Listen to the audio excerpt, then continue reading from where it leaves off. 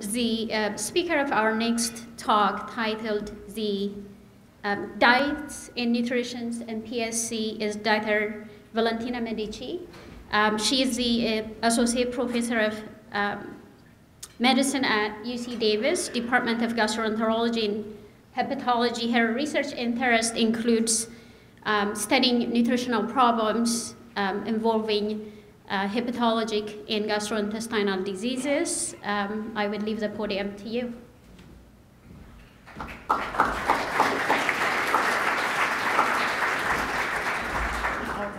Good morning, and thank you, Dr. Bolus and the organizer for inviting me to be here. So, well, as you just heard, I'm a gastroenterologist, hepatologist, and the reason why I'm here is that I have a special interest in nutrition, and particularly in, again, liver disease, and particularly I have a special interest, again, in rare diseases.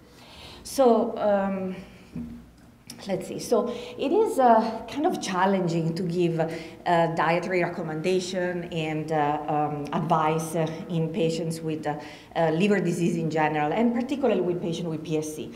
And that is because there is such a variety of presentation and challenges that we have to face. First of all, it really varies a lot on the liver disease stage. Whether it's early, of course, if it's more advanced, and or if it's even post liver transplant. And of course, every patient is different. The progression of liver disease, the rate of progression is different, and not all patients will end up with advanced liver disease or liver transplant, of course. Then it depends on the associated conditions, the presence of inflammatory bowel disease, eventually PSC patients, like anybody else, can have problems with overweight, obese eventually, and eventually develop insulin resistance or diabetes. Age, it is very different to give recommendations to a patient that it's in pediatric ages or more advanced age. And of course, cultural background. Sometimes I do have to face the issue, how do you recommend protein, increase the protein in the diet?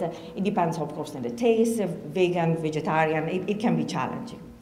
However, I will focus essentially on 3 stages where it's mild, sorry, I shouldn't say no liver disease, obviously mild or very early liver disease, PSC with more advanced liver disease, with cirrhosis essentially, or cholestasis and portal hypertension, and post-liver transplant. And I will obviously focus more on the phases when there is more cholestasis and cirrhosis. So for PSC in early stages, fortunately, there are really no very specific recommendations. And this is because, as anybody else's, PSC patients have to follow healthy diets, and, but again, no specific restrictions. I think that in terms of it's a good idea eventually to start to be familiar of what it means to take a normal amount or adequate amount of calories. So any individual will need 25 to 35 kilocalories per kilo a day to maintain body weight. And I will go into this more during this presentation, but it is because it's very important to maintain adequate muscle mass. That is what it's to avoid muscle loss, that it's a major problem with the advancement of, with progression of liver disease. So that means that, for example, individual that weighs about 70 kilos we need about 2,000 calories a day. And what are healthy dietary choices? So like anybody else's, eat your whole grains, monounsaturated fats, omega-3 fatty acid, and here are some examples.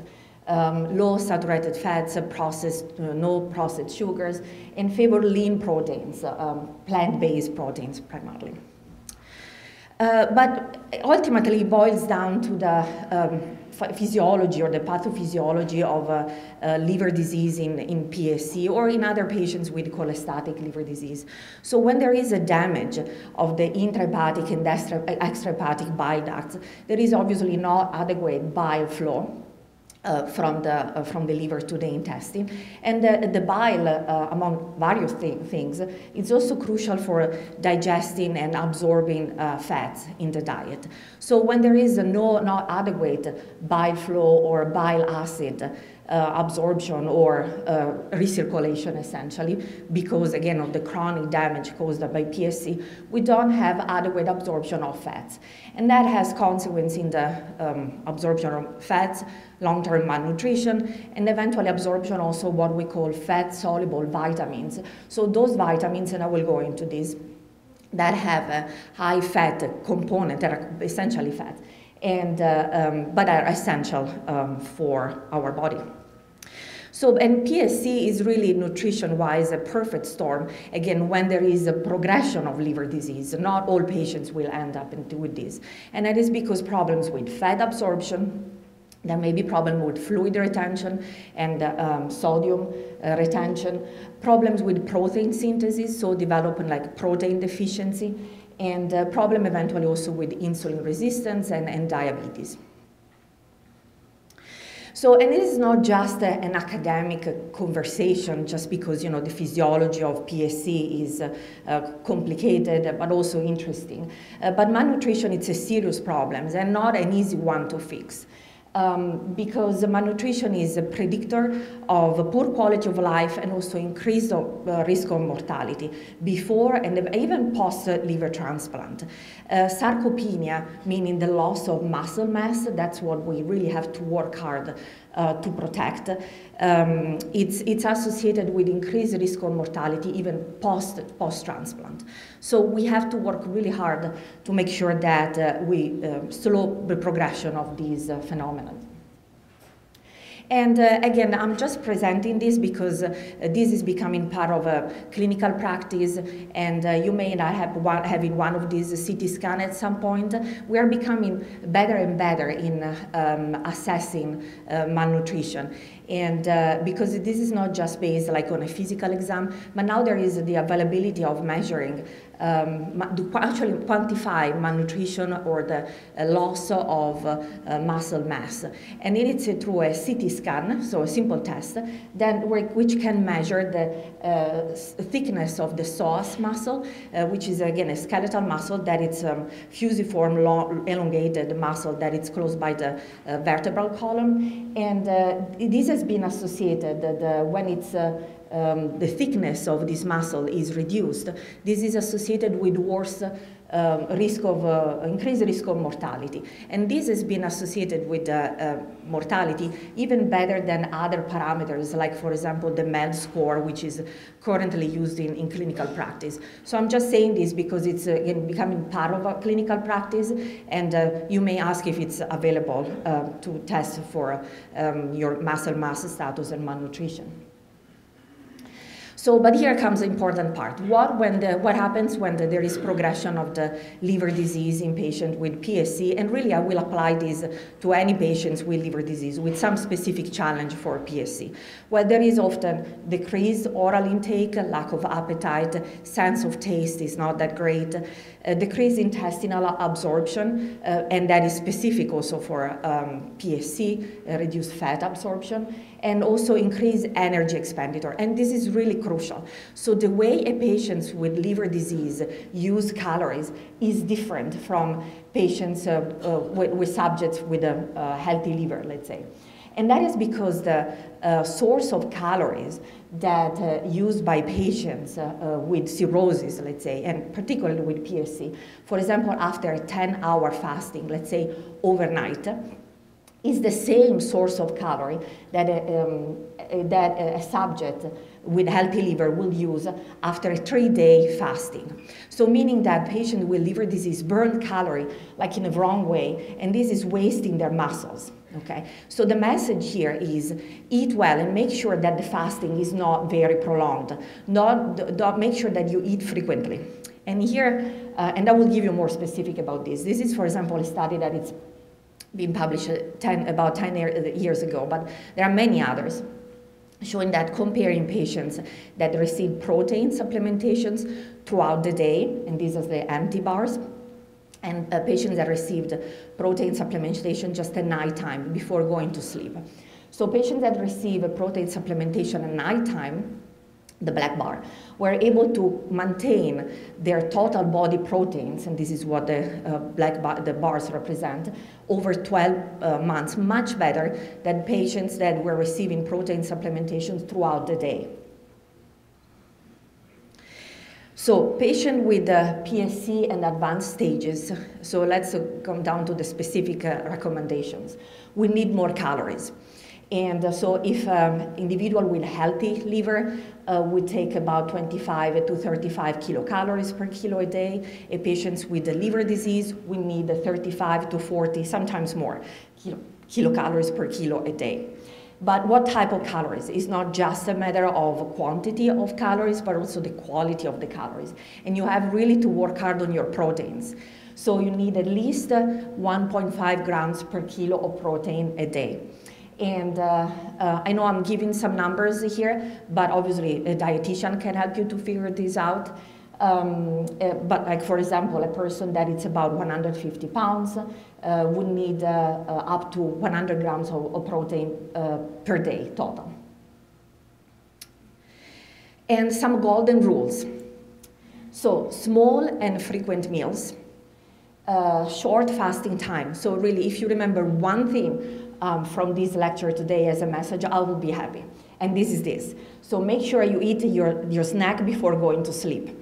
Obviously, this is a little challenging, and that doesn't work for everybody. And sometimes I've been given this advice to patients with diabetes, and then they come back with the diabetes is completely off. So talk with your doctor. But this is in general really the golden rule. So take your proteins before going to sleep.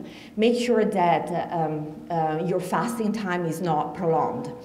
And have an early morning breakfast, again with proteins, but complex carbohydrates as well.